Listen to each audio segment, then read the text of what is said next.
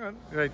Hi, I'm Callum from Time Valley Motorhomes, and today I'm going to be showing you around the handover demonstration on the Tracker EKS. This is where your cassette toilet lives, so make sure the slide's shut. Pull the orange handle to be able to pull the cassette out.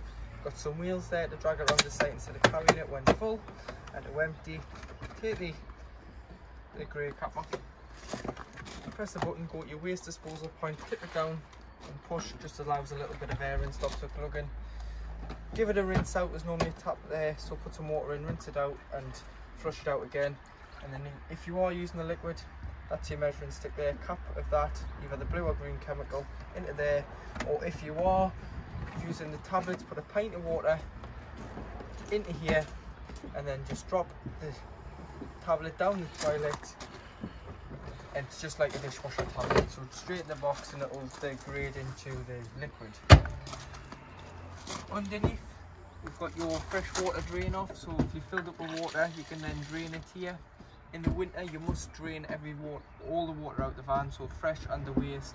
And if you are travelling, you just want to keep 20 litres of water in. You don't want to drive around in a full tank unless you go wild camping, so you would drain off here. So lifting this locker up here, it opens with a flat key. You've got some storage, so you've through storage there that goes to the other side, so great place for your tables, your deck chairs, your outdoor barbecue and things. It's all sealed in there, and I just put it down. Coming around the back of the vehicle, high level brake light, your reverse camera, your kitchen window, and under here this lifts off with the key that opens your lockers, lifts this cover off, and you've got your spare wheel under there. Coming around the passenger side, come around the passenger side of the vehicle, you've got your external gas point, so the spigot there, get some Jubilee clips and some gas hose and connect it to your Caddock or external barbecue, and then turn this on. This will then send gas from the gas bottles at the front, which I'll show you, to your external gas supply. And in here, this is where you fill the vehicle with water, so you drain it off this side, you fill it here. So hose pipe into here, clips into there, and fill it until you overflow, or you're happy you've got enough water on board, which will indicate on the main control panel. This 2 pins here is for the submersible pump supplied with the vehicle, so if you can't get the water, you can bring water to the vehicle in a bucket or an aqua roll. Put this in, you turn the pump on the control panel, which I'll show you. Put the pump into the water and the other hose into here, and it will pump the water into the van's main tank. You can lock that to stop people tampering with your water. You've got your awning above, you've got your fridge fence. There's 2 covers on here which I'll show you.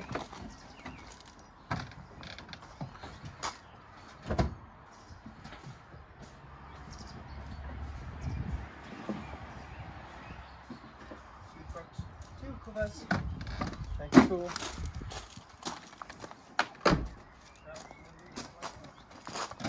Which clip on here and then use a screwdriver to tighten. You can put these on in the winter months, so from October to about spring. You can still use the van with these covers on, it just protects the element from the frost.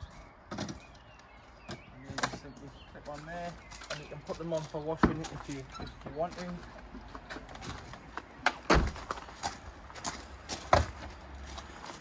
In here is your bit of storage underneath your bench seat, and you do have a 240 plug inside, so you can use that. It's great if you want to, if you need a power supply in your awning. Just there, you can run your cable out when you've got your awning. And you've got storage, and then at the front, this is your gas locker, so you can fit 2 13-kilogram gas bottles in here. And then to sort the gas out, turn on at the top of the bottle. Always turn off when you're travelling, and then put the pigtail on. Got a spanner, so carry adjustable spanner with you. Left hand thread, nip it tight, and then when you turn it on, always press this green button for 30 seconds. It just allows the crash valve to allow the gas through. But if there was an accident and you forgot to turn this off, this is a crash valve, so it will automatically cut the gas off.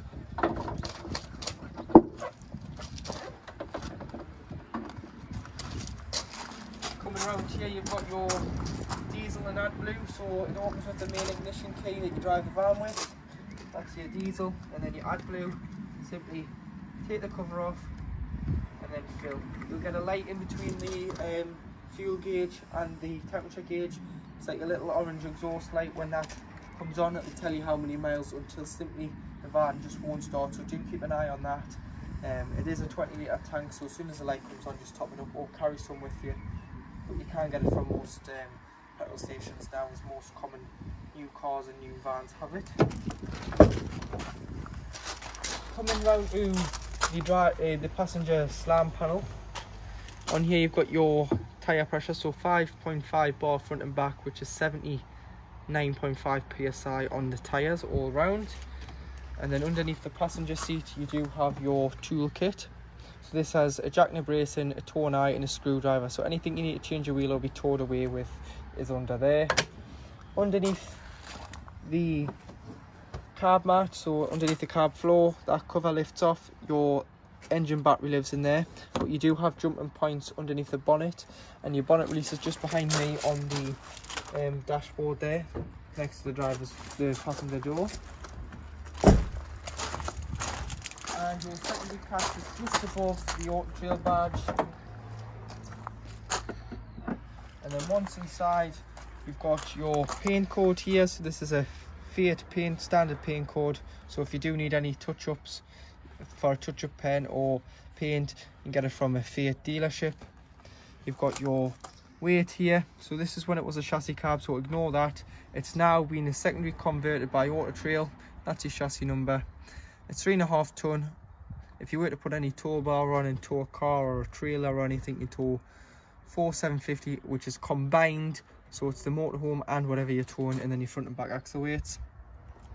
You've got all your fluids here. So these lift off for your mechanical service. So brake fluid, radiator fluid, and the main one you're going to need is your screen washer in the corner there. And then you've got your oil and your oil dipstick down there for checking your oil. You've got a negative for a jump start and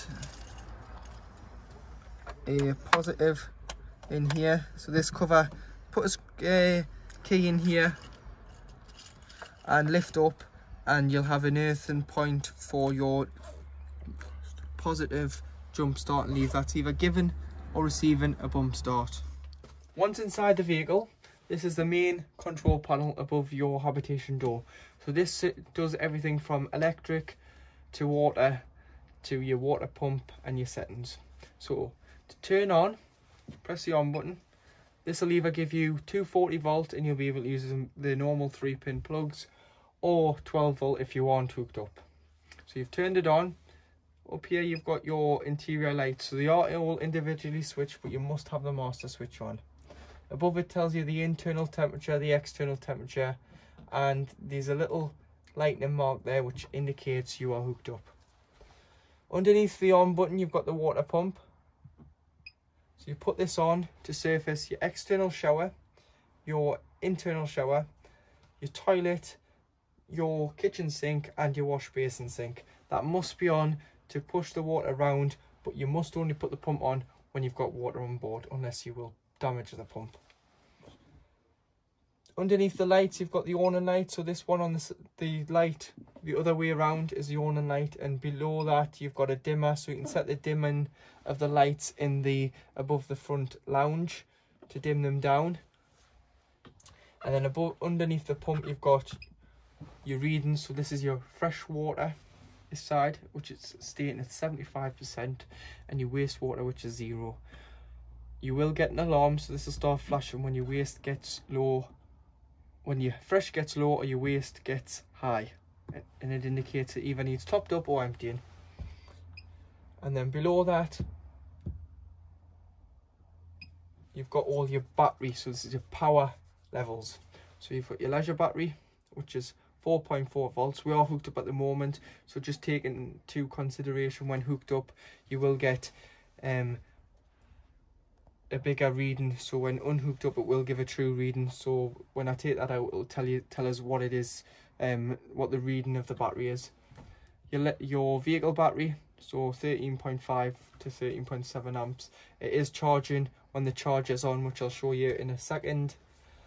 You've got your active battery, which is your leisure. So always make sure your active battery for the motorhome's the leisure and never the vehicle, because the vehicle will drain and then you'll not be able to start your engine. And this is the amps coming off the battery, so it says 1.4 amp coming off, so that's because we've got the lights on. And then you've got the mains current, so that's what's coming in off your hookup. Your hookup always takes priority. Your solar panel's 0.0 amp because it the hookup has the priority because it's the bigger source of power. So once unhooked up, the solar panel will kick back in. Coming to your settings there, you've got your active battery, which is leisure. I'd always leave it on leisure. Don't put it on smart because it'll switch between the two, and definitely don't put it on vehicle. And then your solar battery. This is the battery the solar panels run to. At the moment it's running to it's on smart, so it'll flick between the two, whatever needs it. So if the vehicle battery is higher than the leisure, it'll flick back over, or the leisure battery is lower than the vehicle, it'll switch. So just leave it on smart, but in storage or when the vehicle's standard, I'd always make sure it's on the vehicle, just so it does top the vehicle battery up, so you're not having to give it a bump start every time you've had it standing over the winter and things. Tank fill is what I was on about before outside with the submersible pump. So if you can't get water to the vehicle, i.e. your hose pipe, but you can bring a bucket or an aqua roll full of water to the vehicle, you can put this on. It'll then allow the submersible pump a 12-volt feed, which will then kick in the submersible pump. And underneath you've got your tank heaters, so you can put these on when either you're in a colder climate, so you take it away off on your skiing holidays and things, or it is cold in the country. So from about October to March, if you are using it, put the tank heaters on. If it's going to be cold overnight and freeze, stops the tanks from freezing, as it puts a small charge through the water. This is then your light settings, so when the power button's on, it'll put the on, and you can set it to put the on and light on and things when you open the vehicle. You've then got your dimming level for your lights underneath your bench seats at the front.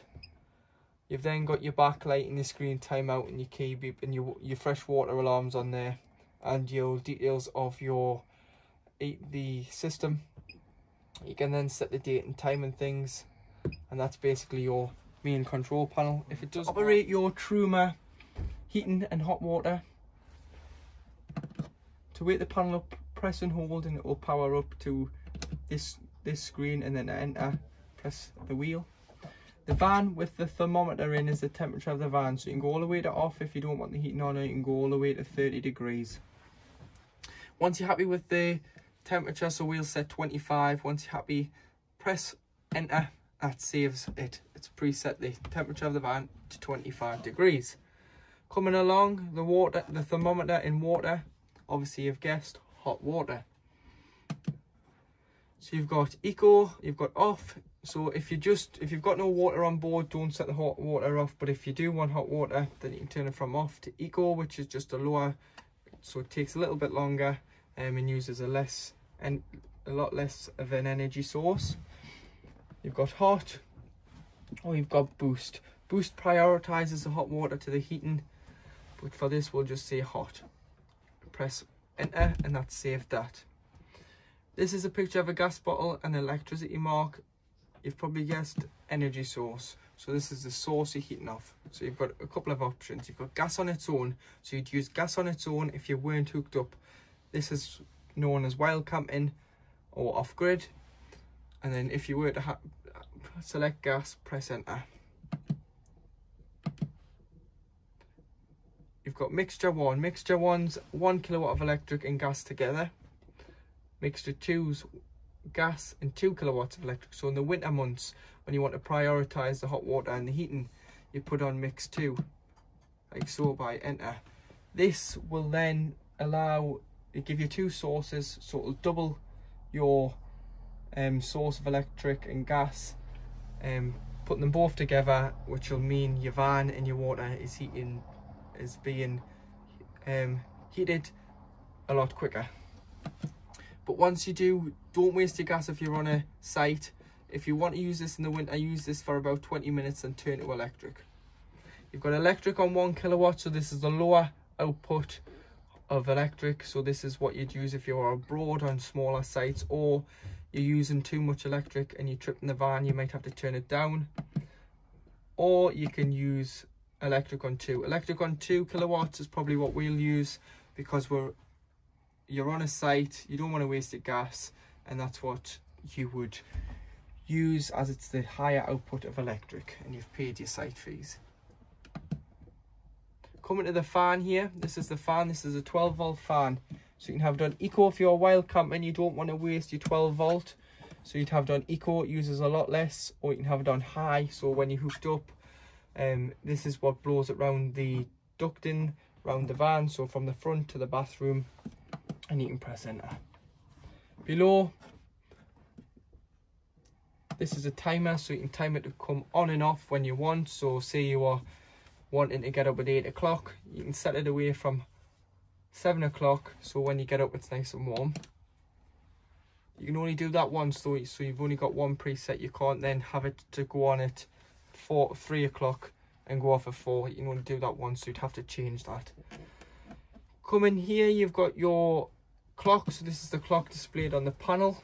So this is for setting the times when the clocks go back and forth. So if we just set the time now, it is 4:40,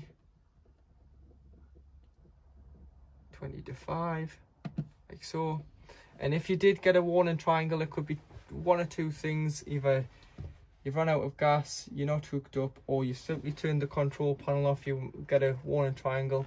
But if it's none of those things, you can try and reset the boiler by going to the spanner, going all the way down to reset and pressing enter.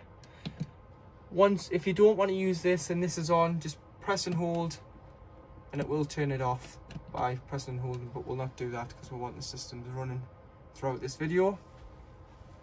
To operate your Fetford oven and hob, you've got 3 gas, 1 electric 240 ring.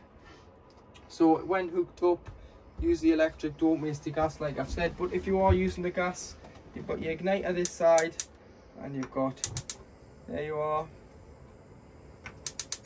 your little ring there, and your bigger one. So there's your gas away. And if you did want to use this, it's the one closest to the bathroom, and it simply turns, and you've got 1 to 6 on that. Do be careful that you don't knock this electric on when the lid's down, and if you have used the hob for any length of time, please let it cool down before you put the glass lid down. Coming down, you've got your grill with your grill pan, and to operate this, like so, hold until the thermocouple gets warm before releasing, and that's your grill. Take your grill pan and oven shelves out when travelling, as these can tend to make some noise when on the road, or simply wrap them up in tea towels and put a tea towel on top of the underneath the glass lid, and it will stop any rattles. Under here you've got your oven.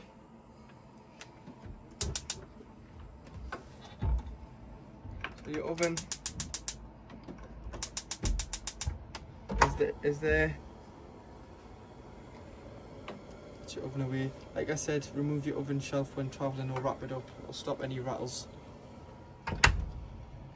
To operate your Dometic fridge, turn the fridge on, like so, and then you have your 3 source selection. So you've got your main power, so when hooked up, the plug indicates you are, put that on if you are on main electric hookup, which is 230 volts. You've got your gas, so if you're wild camping, you just press your gas and it self ignites. And then you've got your battery setting, which fails because the engine's not running at the moment. This is designed to keep the temperature of the fridge the same when the engine is running. So what you do there is you hook the van up the night before you go away, put your shopping in, and then the following morning all your shopping should be nice and cool. When you're ready to hit the road, just put it onto the battery setting, and then what you can do is, no matter if you drive half an hour or 7 hours or longer, your shopping should remain at the same temperature it was.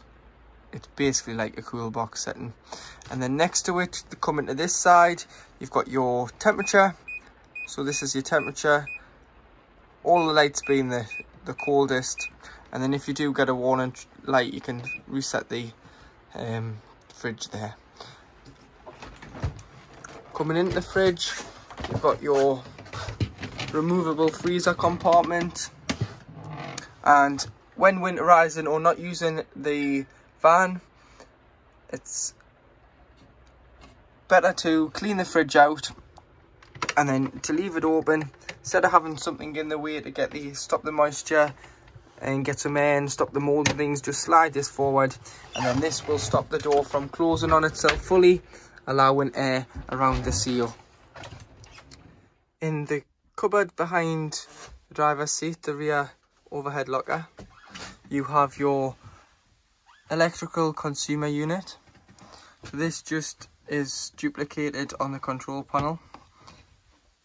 In here you've got all your 12-volt fuses, which are all then listed up here. It is a good idea to go and buy some spare blade fuses, so that if you do get a problem, you can just isolate and fix your power supply.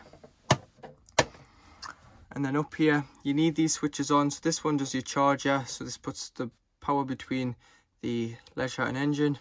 Space heater is your central heating, and the water heater. If they aren't working, check here first to make sure these lights are on. They'll only work on 240 electric hookup. Below you've got all your 230, 240 circuit breakers, so same as your house. So if you do trip, check here first and then check the site. On here you've got your build number, so this is the number unique to your vehicle. So if you need any parts or anything, quote this number and they'll be able to find when your vehicle was built, what part is required for your vehicle when speaking with Water Trail. And then further back in the cupboard, you've got your TV booster on the back there to boost your signal should you need it, and your TV aerial. So when travelling, make sure it's down in the vehicle, and when you arrive at site, you can push it up and use the toggle to turn the aerial round on the roof. But the best tip is, look where the other motorhomes and caravans are pointing in, you should get a TV signal. To make the front lounge into a bed, lift up underneath, you can see that there's a leg. Slide the leg down. Slide this one out as well.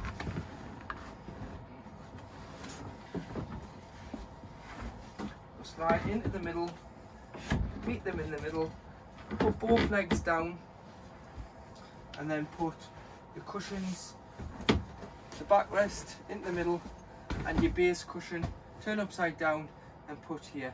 And then there you have a large double bed. And always put it upside down, as it's easier to put a fitted sheet on, and it's nice to lie on the flat side instead of the curved side. Underneath the bench seat behind the driver's seat is where you'll find the location of your leisure battery. So lift this flap and you'll be able to get into access to your leisure battery for changing it or taking it out. If you do get another leisure battery fitted, it would be fitted around here in a separate holding box, and that's your main fuse there, and that of course is your hookup point, and you've got storage under there as well. This is how to use your Accent head unit, which has Motorhome Pacific sat nav in. So go to home, you've got your navigation,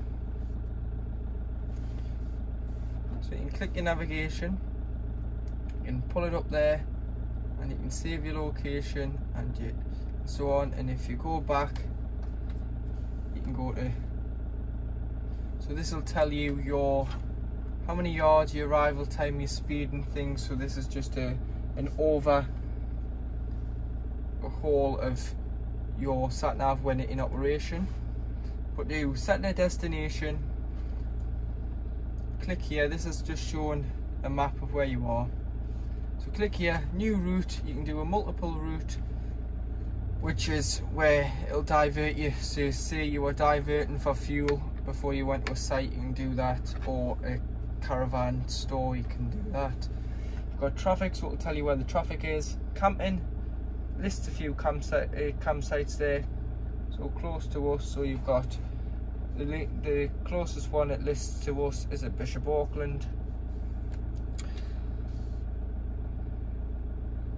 And then you've got your settings, so that'll be your voice, your volume, and so forth.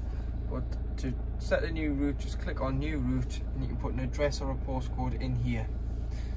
You can save them so it's easier to find, and your history, once you do start using it, this will illuminate like the rest of them, and you'll be able to re-click a destination.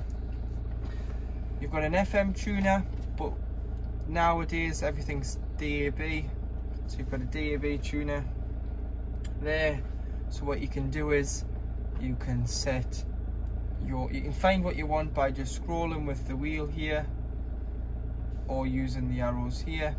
So once you've found it, press and hold and it'll save it. And you can save up to 6. Going back to home, you've got camera. So you can see your back end when going forward, so no matter what gear you're in, you can see by clicking camera. This is designed as if the camera was on permanent, you wouldn't be able to go to your sat nav or your radio, but you can go on or off. You've got disc if you put a CD in, USB if you connect a USB, which is in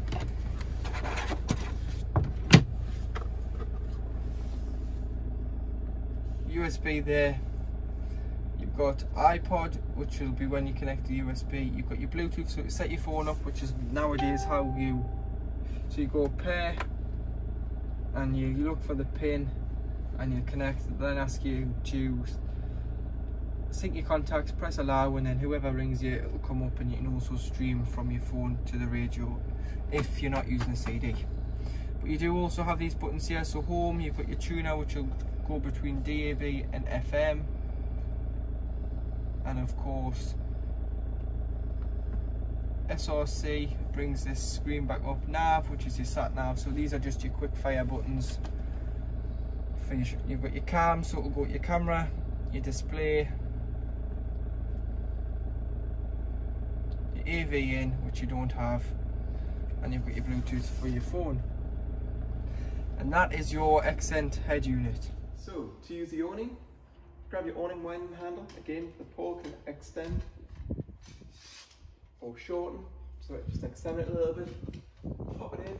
So what you'll see, you've got a little bayonet fitting that just slots in to the awning, and then all we do is wind it out. Wind it out so that you can reach the awning. Once it comes out far enough for you to reach the awning, again, just twist the handle. So what we want to do is grab the awning leg, you need to pull it out just from the side, and comes down. Put the leg flat. Again, just turn your little winder, which locks into place. Set it to the height. Do it on both legs, and then now wind it out. The awning can come out for 2.5 meters. And what you'll find is when you wind it out too far, it'll go slack and lose its tension on the canvas. So just crank it in a little bit, and then that's it. You must be careful in wind. If you get any high winds, this will. Once you've got the awning wound out so they can reach it, grab the right hand side of the awning leg, pull it towards you. The leg will come out. Rotate it round. You've got a little wind down here, which again sets the height of the leg. You also have a foot on the base. Make sure the foot is flat. Drop it down, and then put the awning to the correct height, and then just nip that up. That there will ensure that the leg doesn't drop. And again, then just wind it out. You can wind out for 2.5 meters. Once you've wound it too far, the canvas will drop and go droopy. So just wind it in a little bit so it gains its tension, and that's set to the right depth. Now, you must be careful. You have got some pins inside the garage there to pin the leg down. If it's windy, this can lift And again, if it's very windy, this could flip over the van. So please monitor it. You can get tie down straps which will stop it from lifting. So that would certainly be something to consider. And then once you're finished and you're going to put the awning away, okay, slacken the leg off, fold it up, make sure that the bottom foot folds to 90 degrees, parallel with the leg, pop it into there, and then push left, and that just clips in. And did you hear that clunk? That's it, nice and safe. And then we can now wind the awning back in.